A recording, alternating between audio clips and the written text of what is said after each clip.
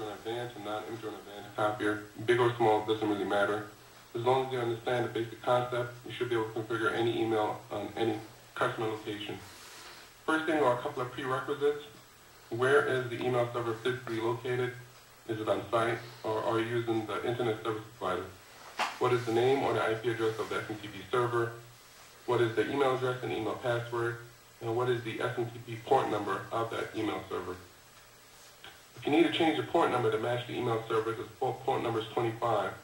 But if you need to change it, you go on a non-image on advanced, go to service mode level 2, copier, option, body, SMTP, TXPN. On the image on advanced, go to service mode 2, copier, option, network, SMTP, TXPN. Change the 25 to whatever number the email server is using. The DNS domain name.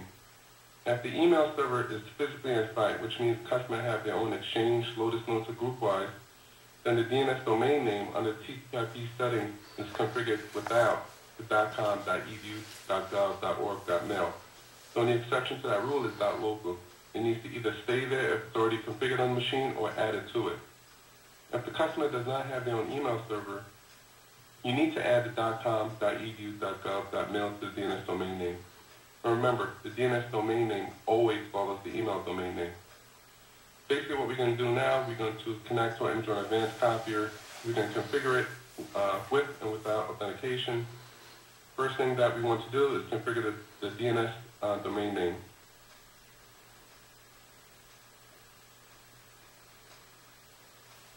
This customer is using mr-wayne.com, which means that they don't have their own email server. The host name is basically the name of the copier. That can stay whatever it is, but the domain name needs to match the email domain name. So now, what we're going to do, we're going to do the bulk of the configuration under the email IPAC section, and we're going to configure it with and without authentication so you can see what's going on.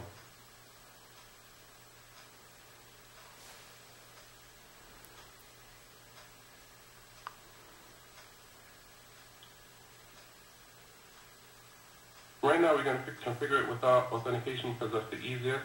SMTP RX, that's turned on. POP is turned off. We don't want to check email at the copier.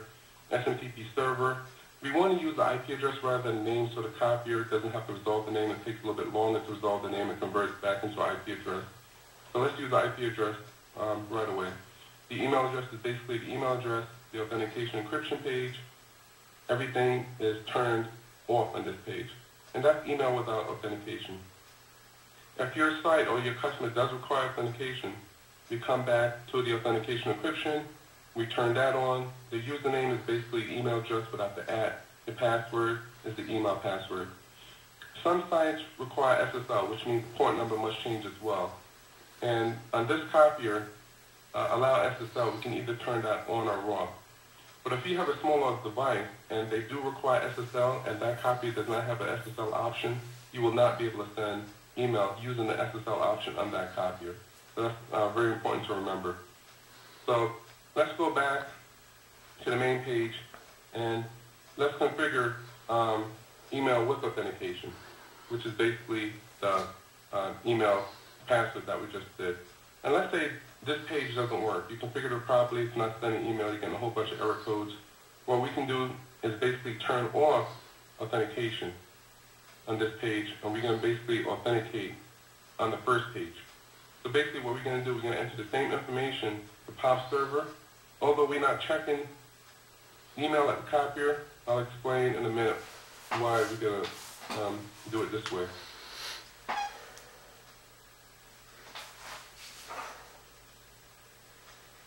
POP address is going to be the same as the email address.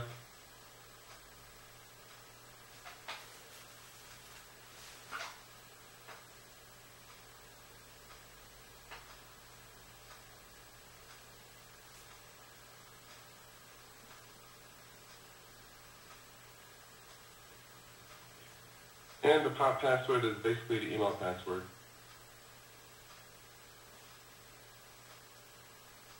And we're going to confirm it. Hit OK. Basically what we're doing here, we're telling the email server, listen, I have all my credentials, I have my email address, I have my email password. I don't want to check email right now because I turned POP off. I just want to send. The email server will look at this credential and say, okay, this person is not a relay. He's not trying to use me as relay or spam. I will allow him to send email. Basically what we did here, we already did the authentication, which was on the second page. So hopefully this video was very helpful. Enjoy the rest of your day.